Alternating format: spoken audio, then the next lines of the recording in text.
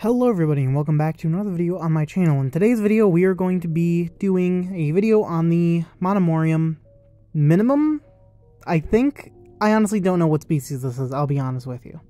Now for a while this was in fact the winner of the poll, but now the poll has officially switched over to Philaeoptuso spinosa, which is a big-headed ant species, which don't worry, there will be a video on them coming up soon. But anyways, let's just get in with this one.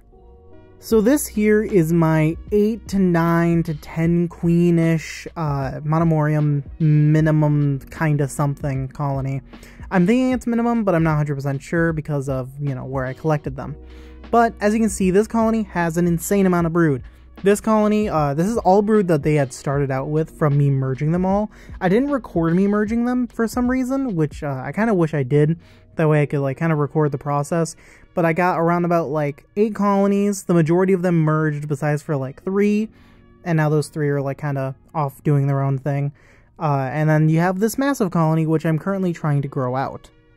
This colony has been eating primarily mealworms. I've been feeding them around about, I think it's been like 4 to 5 mealworms each day. I'm trying to get them to lay more and more eggs because once this brood is up, they're pretty much going to have nothing. However, I do believe the queens have pumped out a stupid amount of eggs. However, we just cannot see them.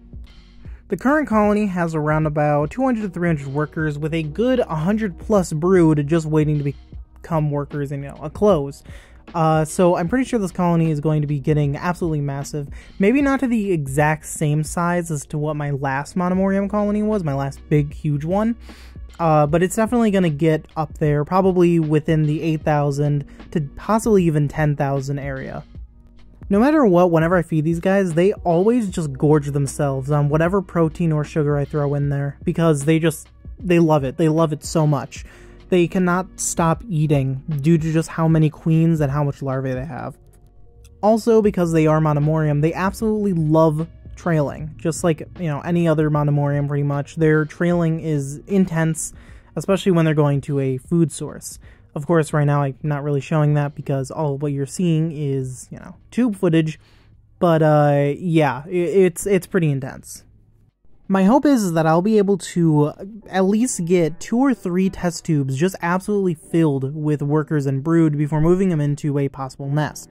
Now, as to what nest that will be is a good question because these guys love to escape. If I am to move them into any normal nest, whether it be a Formasquarium or a mini hearth or anything like that, they will 110% get out because of how small these ants are.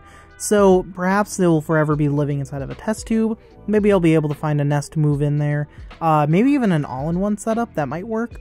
But for now, they're definitely going to stay within test tubes because if I'm to let them into anything, they're going to immediately get out and start foraging around everywhere.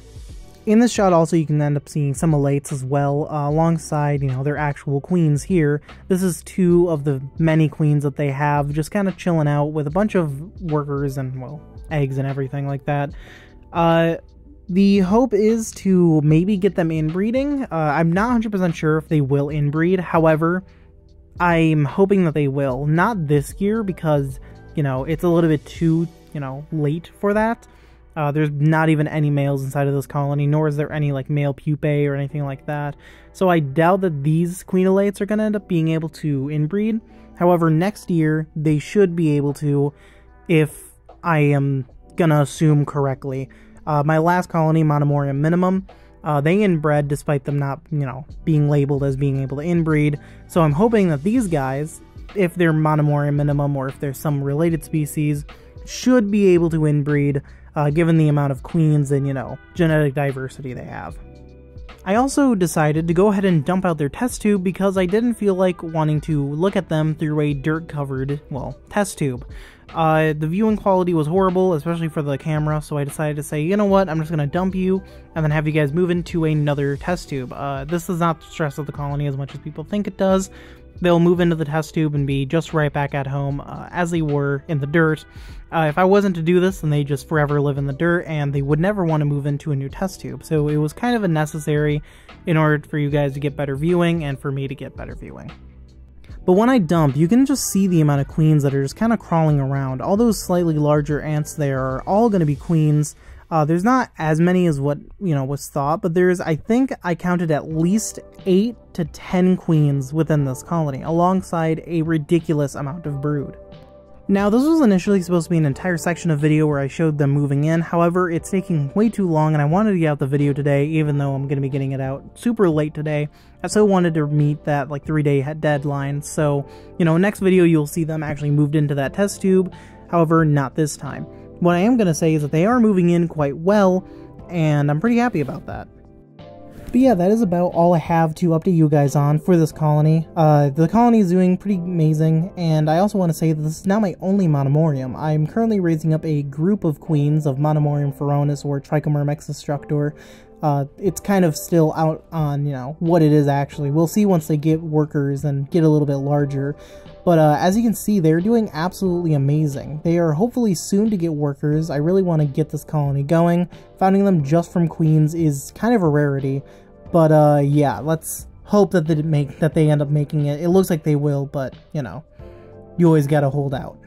But anyways, I hope you guys enjoyed this video. Like the video if you like it, dislike it if you dislike, subscribe if you're new. Check out all the links in the description, the Discord, the Patreon, the Instagram, and all that fun stuff in the description. Next video will probably be the Fiddly Obtuso Spinosa, as of the, the thing wanting me to, the poll, wants me to do that, according to you guys, so I will make that video, and I'll talk to you all in the next video. Goodbye.